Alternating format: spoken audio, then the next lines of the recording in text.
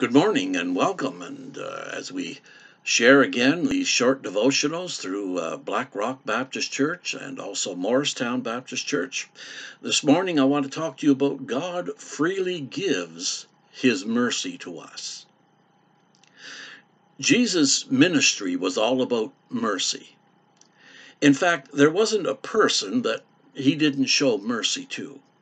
The definition of mercy is undeserved forgiveness and an unearned kindness.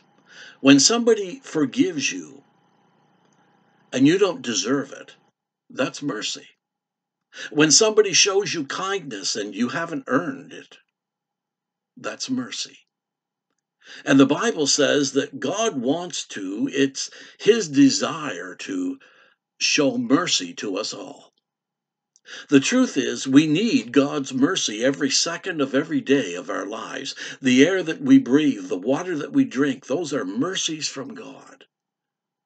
We wouldn't be alive if it wasn't for the mercies of God. God made us because He wanted to show us His love and show us His mercy. There are many reasons that we need God's mercy in our lives, starting with this one. We need God's mercy when we've messed up.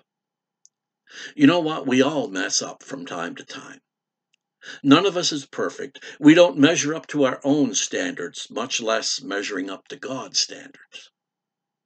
Ecclesiastes chapter 7, verse 20 tells us not a single person on earth is always good and never sins. In other words, nobody gets it right all the time.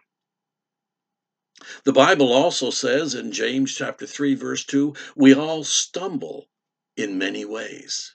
Have you ever stumbled with your words, your actions, your attitudes, your emotions?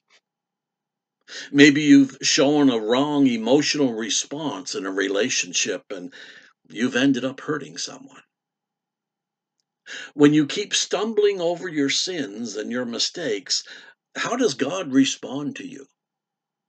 Well, my friend, let me tell you, God responds with mercy.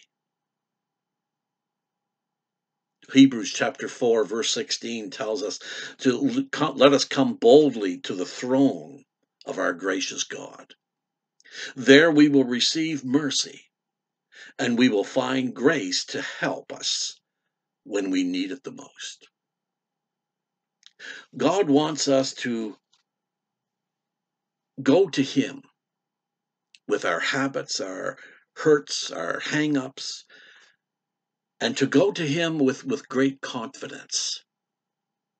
Confident that He's not going to scold, He's going to show mercy. He's not going to scold you or condemn you. He's going to respond to you with great mercy. The mercy that our God continually shows to us. Well, God bless. Have a wonderful day. Join with us again on Friday as we continue with our short devotionals. And let's continue to exchange prayers daily.